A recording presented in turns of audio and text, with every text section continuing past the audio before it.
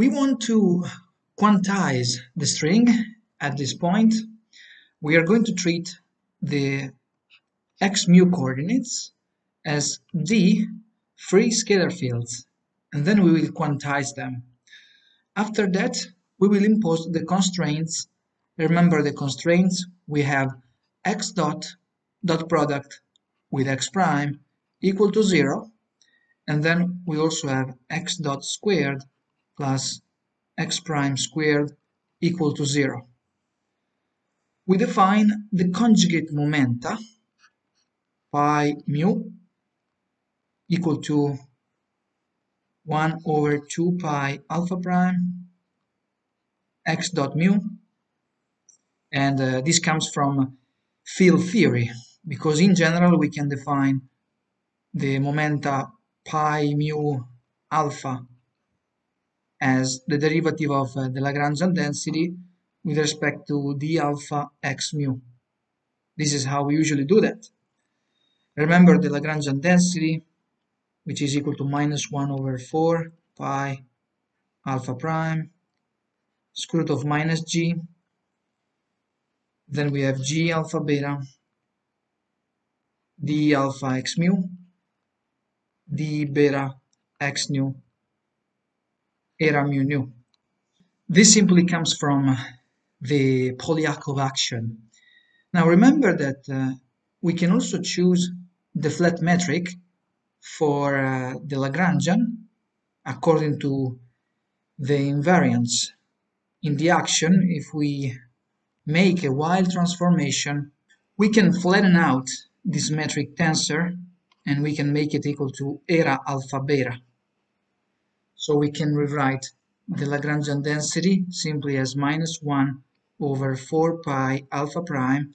Then we have d alpha x dot product d alpha x. So we can also write it like this, which means basically in this case, so this notation here simply means d alpha x mu d beta x nu eta mu nu eta alpha beta. So we contract with the Lorentz metric tensors. In this case, eta nu mu or eta mu nu, this is a symmetric tensor, remember, but this is d by d, whereas this tensor here is 2 by 2, so do not confuse them. Usually when I write mu and nu, I'm considering d-dimensional objects, but this might not be the case every time, so you have to be aware that there are some objects which are d by d and other objects which are 2 by 2, and usually for that I will use alpha and beta, but I will not, let's say, focus too much on these labels. You have to be able to distinguish between the 2 by 2 objects and the d by d objects. Now I cannot rule out the possibility that sometimes when doing tensor manipulations I might change mu and nu, and I might use alpha and beta for dummy indices. But we still need to be able to distinguish between 2 by 2 dimensional objects like these ones and d by d dimensional objects like these ones. So let's try not to get confused by that. Now let's take this derivative here. So we have dl d alpha x mu. This is equal to minus 1 over 4 pi alpha prime. And we can write the derivative of this object here. So we can write it as d beta x nu eta mu nu eta alpha beta. And then we have another term plus, so when I take the derivative of this second term here, I am left with d gamma x tau, so I'm changing the labels of the indices, I'm changing the names of the indices, eta tau mu, and then here I have eta gamma alpha. So the indices alpha and mu appear here. Let me stress that this term here comes from the derivative of this term here. And then this is equal to, if you do some simple manipulation, you have minus 1 over 4 pi alpha prime, and then you have d alpha x mu plus d alpha x mu.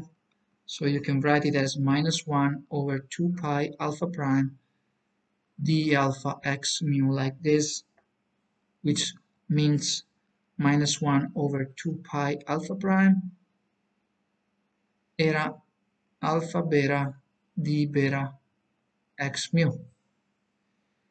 Now we can define pi 0 mu to be equal to 1 over 2 pi alpha prime. And in this case we have era 0, 0 here. When we put this 0, we need to put a 0 here, but also the other index will have to be 0 because era alpha beta is a diagonal tensor, a diagonal matrix. So we have era 0, 0, which is minus 1. So we get rid of this minus sign, and therefore here we have x dot mu. So this is the derivative with respect to the 0th component. And then you can also define pi 1 mu equal to minus 1 over 2 pi alpha prime, and here you have x prime mu. Now we will simply call this term, we will call it pi mu, simply. So this is a definition. And then we will promote it to an operator. We will promote it to an operator just like the coordinates. So the x mu coordinates will become operators, and also pi nu will become an operator. And we can impose the commutation relations just like in quantum field theory. So we will impose x mu of sigma tau, pi nu of sigma prime tau. So we calculate the commutator at the same time.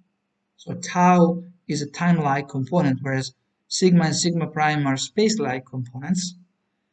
And we set it equal to I delta of sigma minus sigma prime delta mu nu. Remember that we have set h bar equal to 1, so h bar will not appear in our commutation relations. So this is a generalization of the commutation relation that we have in quantum mechanics between position and momentum. So this is proportional, as you know, to I h bar, and in our case h bar is equal to 1. And then here you have something like delta ij if this is xi and this is pj. And here, instead of this proportionality symbol, you can simply put the equality symbol.